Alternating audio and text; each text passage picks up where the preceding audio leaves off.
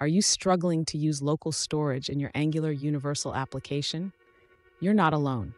Many developers face this challenge, and today we're going to tackle it head-on. I completely understand how frustrating it can be when something that was working perfectly suddenly stops. You might be thinking, why is local storage not working in my Angular Universal app? Trust me, this is a common issue.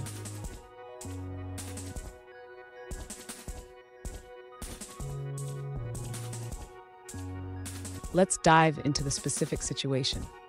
One user mentioned that they were using Angular version 4.3 and Webpack version 2.2.0. After including local storage, their application stopped functioning as expected. Sound familiar? Let's explore this together. So what's going on here? Angular Universal renders applications on the server side, and local storage is a browser-specific feature. This means that when your app is being rendered on the server, local storage is not available, leading to issues. Stay tuned. At the end of this video, I'll share a workaround that can help you effectively use local storage in your Angular Universal application. To begin using local storage in Angular Universal, the user needs to create a service that abstracts the local storage functionality. This service will help manage local storage access in both the server and client environments. Next, the user should inject this service into their components or other services where local storage is needed. This allows for a consistent way to access local storage across the application. Now, the user should ensure that the service is only used in the client-side environment.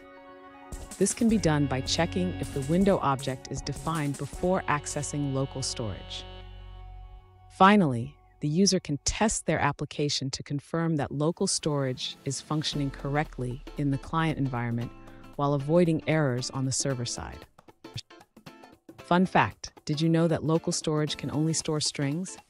If you try to store an object, you'll need to convert it to a string first using json.stringify. Just a little tip to keep in mind. Now let's look at the answers provided by other users.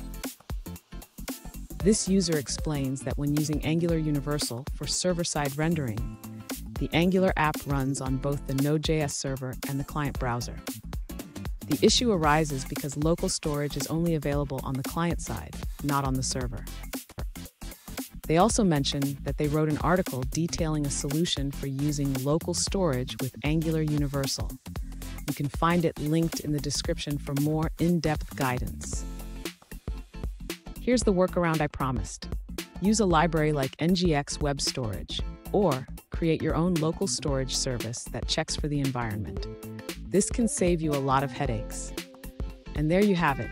With these tips, you should be able to use local storage in your Angular Universal application without any issues. If you found this video helpful, please subscribe for more tips and tricks.